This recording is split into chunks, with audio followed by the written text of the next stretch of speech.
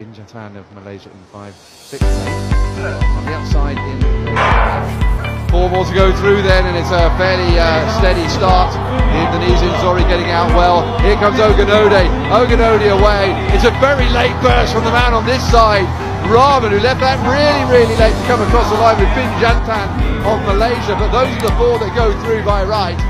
Oganode, well, he lost because I don't think he got the best start. Had to do that on the pickup and the drive phase. He goes through in the end, but I think Rahman there will be a little bit miffed. He really got affected, I think, by being on the outside lane, and it's going to give ages to get into this race. Stood up far too quickly. He's upright really before they reach 20 metres, and that does not help you reach the proper speed. And you can see, look at the way he's running towards here, desperate to get back into it. And it's a fight there. May have overlooked Hassan Saeed there on lane 3, might have come through. He was out fastest of all, in fact, was the Indonesian Zohri, who's got a 10:03 personal best, but hasn't broken 10.5 seconds this season, but he came through well there to take the victory.